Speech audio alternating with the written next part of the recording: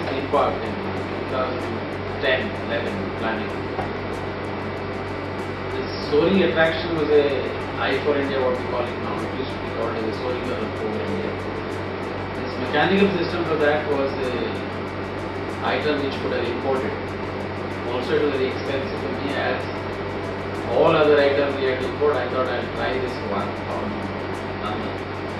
As this father-son promised me a lot of good deliveries on the system, so I ventured into getting to that. On the end of it, I think they have done a damn good job. I think people are seeing that attraction now.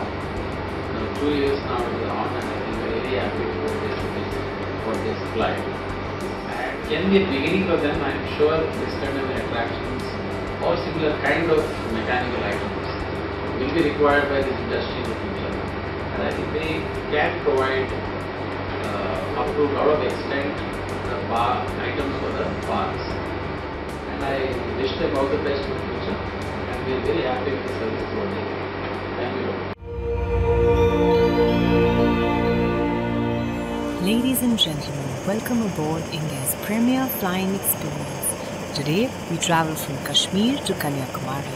Fasten your seatbelts, we take off in 3, 2, 1.